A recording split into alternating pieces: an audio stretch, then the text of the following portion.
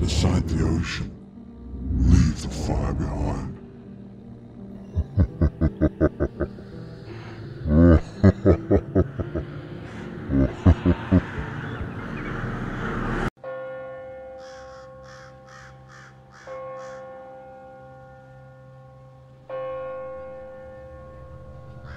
This happened in 2021, in the middle of summer at Myrtle Beach.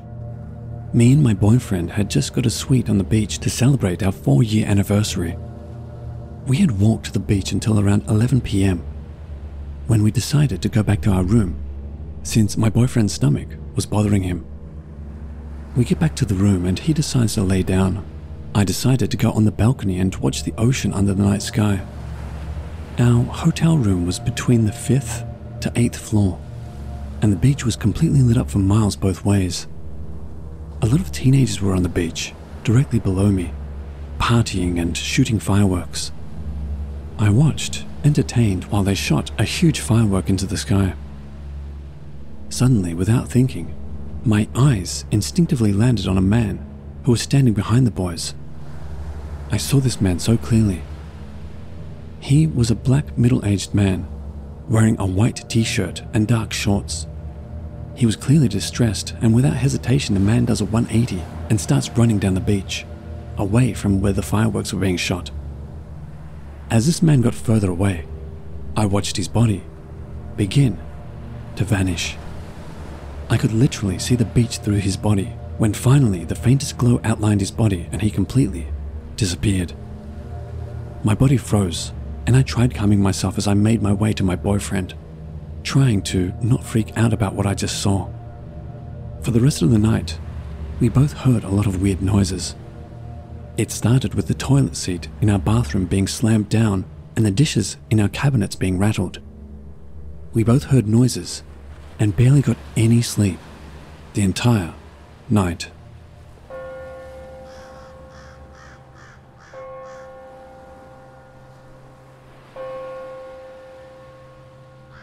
This is a true story and happened several years ago. I remembered it was a good friend's birthday. Me and a group of other friends decided to celebrate it by drinking at Sentosa late at night, around 3 a.m. Since it was a weekday, the beach was empty. We were relaxing on the beach when the birthday girl suddenly stood up, ran to the sea, and started shouting vulgarities. Thinking it was a joke, we decided to ignore her. But something weird happened. When she was knee-deep in the water, she faced us, but her eyes stared into nothingness and started laughing hysterically. Like those Pontiacs or ghosts in the movies. So anyway, we know something was amiss and ran to get her out of the sea before she did anything stupid. Just as she left the water, she collapsed and started mumbling something inaudible. This was when we knew something was up and decided to leave ASAP. Me and the other guy who got her out of the water were in charge of keeping a close eye on her, while the others started packing up. The girl suddenly stood up and started dancing like those in the Kuda camping group. We tried to stop her but couldn't. It was as if she gained some superhuman strength. We didn't know what to do. She started waving her hands as if gesturing, something to join her dance. I use the word something loosely here because she was gesturing towards the nearby forest. Fortunately, a Malay man was walking by when the commotion was taking place. He started reading some Quranic verses, and she collapsed again. But this time, unconscious. We thanked the guy, took our things and ran to the main road to flag for a taxi. Another girl offered to take the birthday girl to sleep at her house. The next day, the girl had no memory whatsoever about anything the day before. We informed the parents, and the parents took her to a bomo. The bomo did some rituals and gave her a talisman to wear, but did not explain much. To this day, we still have no idea what went wrong, but she is still wearing the talisman.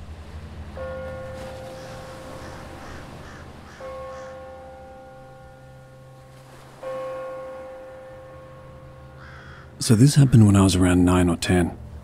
I'm from Australia, Growing up, my dad decided to move to the Mornington Peninsula, Victoria.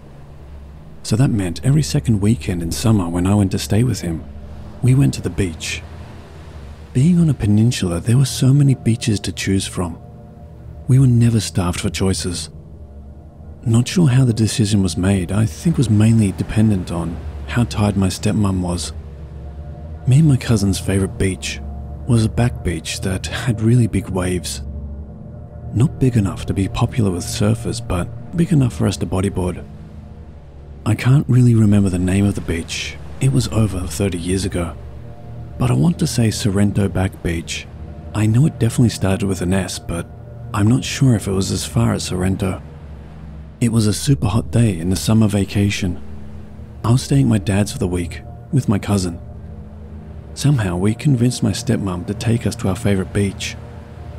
I didn't get why she didn't like this beach much when I was a kid, but thinking back to it now as an adult, I do. It was always full of the rowdiest kids, and the water was too rough to enjoy a leisurely swim. My cousin had boogie boards but didn't bring them that vacation, so me and him resorted to body surfing, which is just riding the waves with our body and no board or equipment. We actually did this a lot since one of the two boards was his sister's, and she didn't always let us bring hers for me to use. We were in the water with a mass of other kids, all riding the waves back to the shore as best we could on our chests. I was hiking back out after a huge wave when another wave came towards us. I wasn't out deep enough and it wasn't anything special, so I chose to just jump over it. It was actually bigger than I thought it was, so I was up to my nose in the water. Then, something weird happened. Where I was in the water, I wasn't really too close to anyone else. But when I jumped, and the water lifted me up, my right foot connected with something. Something round, covered in something that felt like hair, and distinctly head-like. I don't know how, but I knew this was a head. It was also weirdly cold and clammy. As I said, there wasn't anyone close to me before the wave hit, or around me after. Terror swept through me, and I took off towards the shore. I looked back several times but never saw anyone come up again, and actually saw other kids go to that spot. Might not seem that scary to just hear this, but imagine being a kid, feeling this, and never seeing the reason for it. I tried thinking of possibilities but could come up with nothing. So what was it my foot connected with that summer day? A dead body? A kid pulled under who just happened to be where my foot was? A prankster? If it was a prankster, surely they would have laughed about it with their friends, but I saw no one submerge. Also, why was it so cold? If it was a dead body, the beach would have been closed, but it wasn't. I never heard about it on the news either. I was never keen to go back to that beach, but never told anyone why. Anytime we did go there, I just made sure to never go out too deep.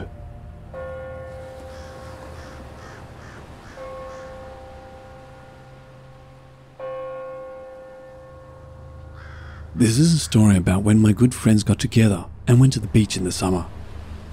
At first, I was having fun on the beach, but one of my friends suddenly said to us, "Hey, let's jump down from there," pointing to a small cliff.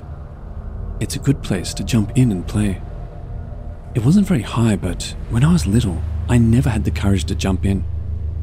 We had come to the sea for the first time in a long time, and we were all excited and immediately started running to the cliff. One of my friends brought a camera with him this day, so we all took an interesting pose to make memories, took a picture of the moment of jumping in and played for a while. "Huh?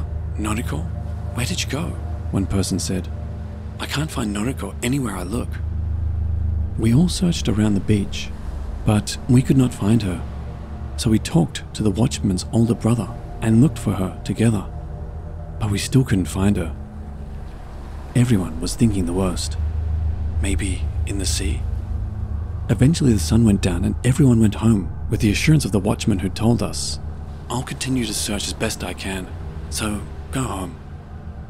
It was about a week later that Noriko was found. Unfortunately, I had a bad feeling that this would be the outcome. Noriko seemed to have drowned in the sea. We were all upset, of course, but we thought at least we can give Noriko's family a picture of her having fun in the sea. Her last memory, a happy one. However, the owner of the photo, Yutaka, was not very enthusiastic. When I questioned him, he said that there was something strange with that picture.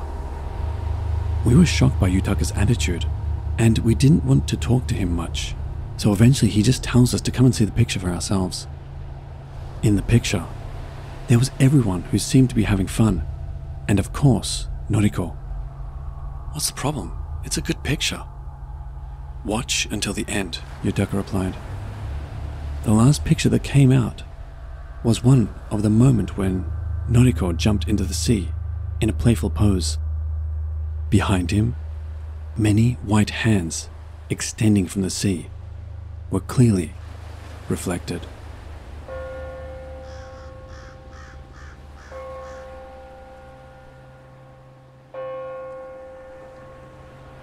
This happened in the summer of 2018. At that time, my friends and I liked to go to the beach at night to get some relief from the summer heat. We didn't really have air conditioning at home, and inside tended to get stuffy. But since we were close to the ocean, there was always a breeze at night. It was a super hot day with very little wind. My friend, Mark, called me up to go to the beach for a couple of beers and to cool down. It was so hot that I agreed straight away without giving it much thought. He tried getting two of my other friends to join us, but they said they were busy, so it was just the two of us. Now, we didn't live too far from a beach, but Mark said he had gone to one a little further up from the one we usually went to, and it was a good time, so we decided to go there. We loaded up our backpacks and jumped on our bikes. Better to not drink and drive. We rode for around 25 to 30 minutes, and then we were there. The beach was a bit more secluded than our usual, with a slight overhang and steps leading down. There were no benches or anything. It was a less popular beach after all, so we just sat on the sand and cracked open a beer each. Mark said our friend Jay decided that he would come down after work in about 45 minutes or so. He was also bringing some more beer and some weed, so it sounded like it was going to be a good night. We settled in, drinking and shooting the shit. The night was clear with an almost full moon and no clouds. The cool ocean breeze felt good. It was a perfect night. After about 20 minutes, Jay said he saw someone on the beach to our left, about a mile away. He pointed in the direction, and sure enough, there was what appeared to be a man by the shape of his body. They were just standing there facing our direction, not moving but clearly facing us.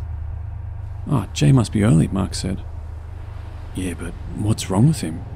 I replied. "Maybe he's just trying to see if it's us. You know how he can be paranoid sometimes."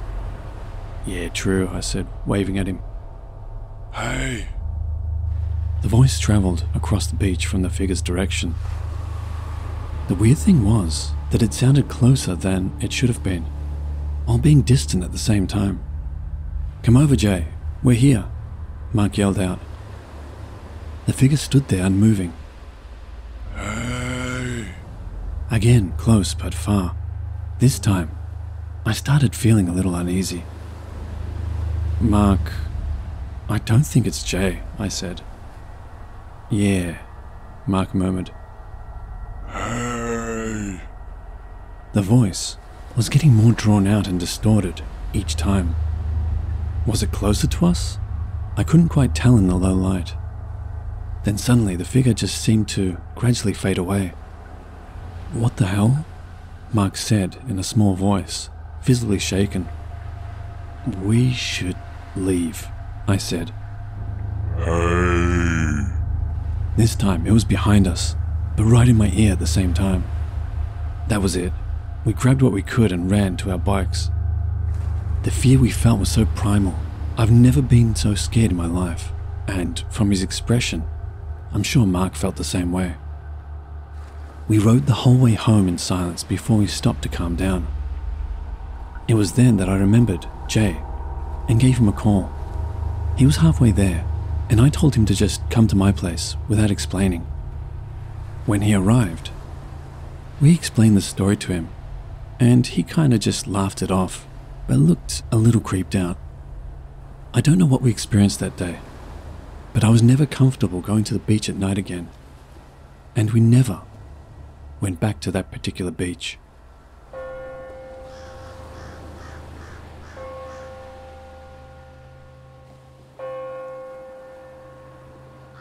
This is a story about when I went to the beach. On that day, I went to the beach with my friends, Tanaka and Sato. We didn't have an exact plan on where to go, but we just drove around until we found a nice sandy beach. "Hey, isn't this place good?" I said. Idiot, it's very crowded. It's better to have more space. While driving and talking back and forth to each other, I found a sandy beach mixed with rocky areas a little ways off from the crowded beach. There were almost no people there, and we liked the atmosphere. It looked like a secret place, so we decided to stop the car and stay there. Before entering the sea, we inflated our floating rings and float mats that we had brought along with us. To be honest, I'm not very good at swimming, and the floating ring is my lifeline. Playing in the water itself was quite fun. The sea without all the people is comfortable, and the weather was nice and clear. It was a perfect day for swimming, playing with a beach ball, or just drifting around on the water on a float mat. While we were enjoying the water, Tanaka said he was going to the bathroom. "If you're going to take a piss, you can do it here."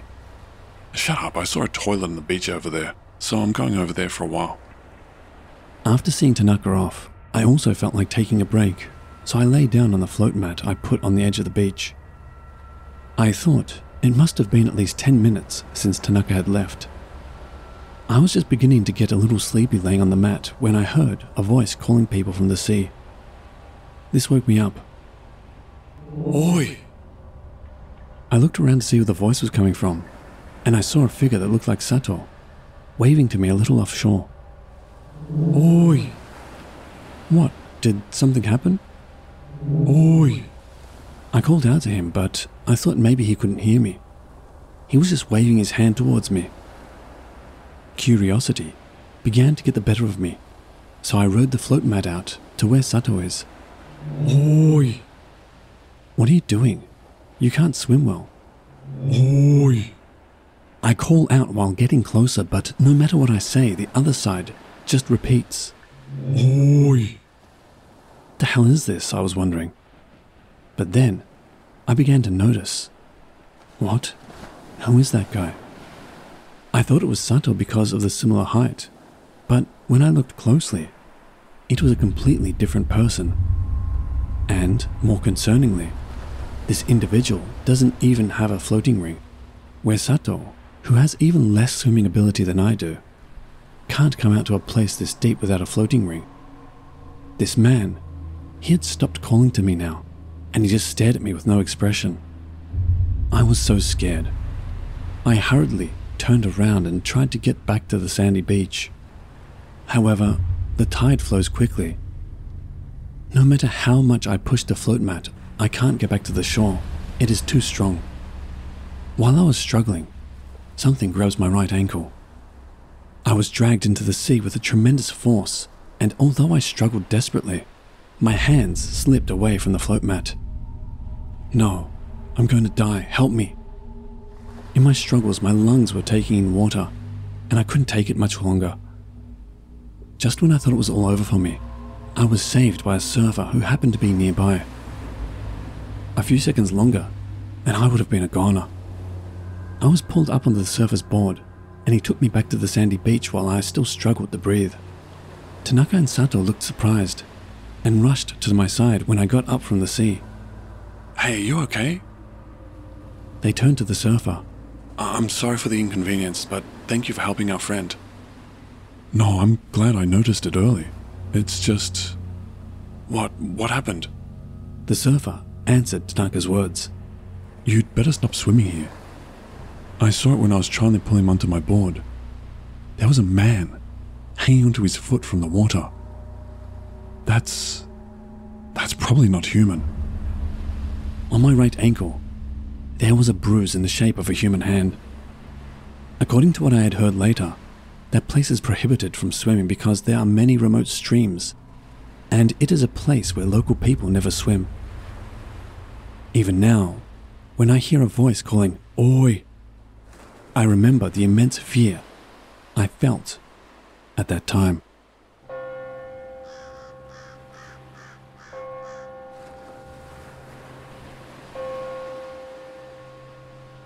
This happened to me on the Gold Coast, Australia. It was around 2003, I believe. My family and I were visiting one of the many beautiful beaches for the day, and at the time were quite avid open water swimmers. As the beach was very busy that day, we wandered a little further south and found a nice, quiet spot. It was a little ways back from the beach itself. The water flowed via a narrow stream from the ocean and opened into a very deep inlet. We spent a few hours paddling on the shoreline and enjoying the peace and quiet. Perhaps we should have stopped to wonder why we were the only ones enjoying this particular swimming spot. After a while, we stopped for some lunch, and after finishing a nice feed, we returned to the water again. My mother and I, being quite the fitness fanatics at the time, decided we would challenge each other to a race across the inlet. So off we went. About halfway across, I started feeling kind of wrong. I can't explain what it was that I felt in that moment. It wasn't fear. It wasn't panic. I just felt like I needed to get to that shoreline. I'm not sure if my mother felt the same thing or if she was just taking our race a little too seriously, but her pace quickened too. When we got to the other side, we climbed up onto the shoreline, ready to start the walk around to where we left the rest of our family. We were walking, talking, laughing, when suddenly my mother fell silent and her gaze fixed upon something up ahead. I followed her gaze and noticed a sign that had not been visible from the other side where we had been swimming. I felt my body tense up as I read the sign. Bull sharks inhabit this inlet. Swimming strictly prohibited. A cold fear washed over me. For those of you unaware, bull sharks are among the most aggressive species of shark. Most sharks will stay away from you, being very shy creatures by nature. Bull sharks, however, are extremely territorial and are far more likely to rip you apart entirely unprovoked. 2 weeks later, I read in the paper that an 80-year-old man was killed in a bull shark attack, swimming in that exact same spot. It haunts me to this day, thinking back to that moment, thinking how easily that death could have been us, thinking how probable it is that it was almost us, the two of us, flailing atop deep, dark water. Dozens of pairs of beady black eyes staring up at us, any one of them ready and waiting to grab us without a second's hesitation and drag us down into the depths. Looking back, I cannot believe that we actually went out there. Yet, there we were, helpless, exposed, and vulnerable, without a clue in the world. Absolutely no idea what was down there.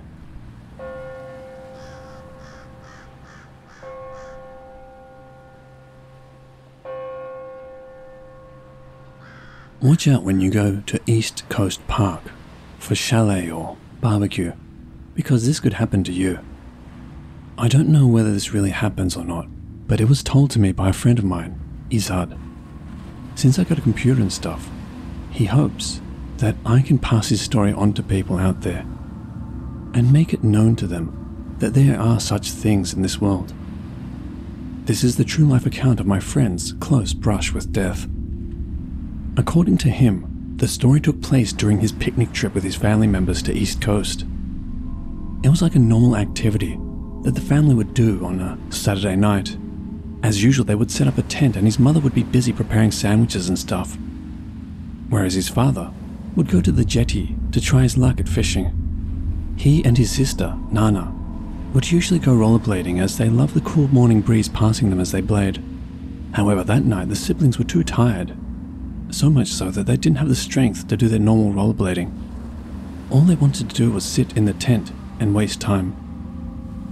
Out of boredom, Izard, who belongs to the video photography club at school, decided to take some photographs of the scenery of East Coast at night. He felt that it would be the only enjoyable thing to do other than sitting in the tent, which was so hot, it felt like it was barbecuing them alive. He searched his bag for his camera, which he would never leave home without.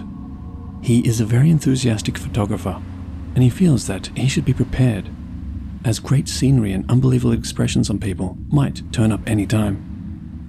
He and his siblings had taken a few shots here and there. Izard had a very strong feeling that the film of the camera would reveal his best work. He just couldn't wait to finish that film. Damn it, it's going to be the last shot. Hey Nana, give me the nicest pose you can give, Izard said to his sister, who was a real, true beauty. And so Nana lied down on the pathway, posed just like any models would do. Izard had a strong feeling about the next shot he intended to take. The bushes beside her, and a little touch of moonlight on her face really brought out the beauty in her. Just as he was about to take a shot, the bushes rattled, and a very strong gust of wind blew past. Izard was shocked. Nana shouted at him, "Hey, come on, it's getting cold out here. Take this last shot quick." Nana seemed shivery. Izard was unsure whether he wanted to take the shot or not. He just felt uneasy. Could it be? He just tried to get it out of his mind. It's only the wind, he kept thinking to himself. Finally, he was ready to take the shot. "Nana, get ready. Izard behind you," Nana shouted before she ran away. Izard, without much hesitation, turned around and what he saw freaked him out. During the long exchange of eye contact, Izard had managed to click his last shot on what he saw. Amazingly, he was sure that the camera clicked a few times when it was supposed to be the last shot. After that, he fainted. When the film was developed, all his earlier shots were found to be not taken, and all the shots turned out to be the last shot. And it is a very frightening picture.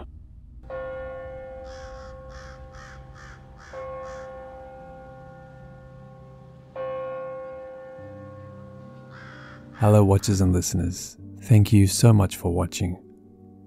As always, a big thank you to all of the Reddit users who kindly allowed me to use their stories. If you want to help support this channel, you will find links to both my Patreon and my Teespring store in the description below, so feel free to have a look. And the biggest thank you to all of you who continue to support me. I truly do appreciate it. And remember, Papa loves you.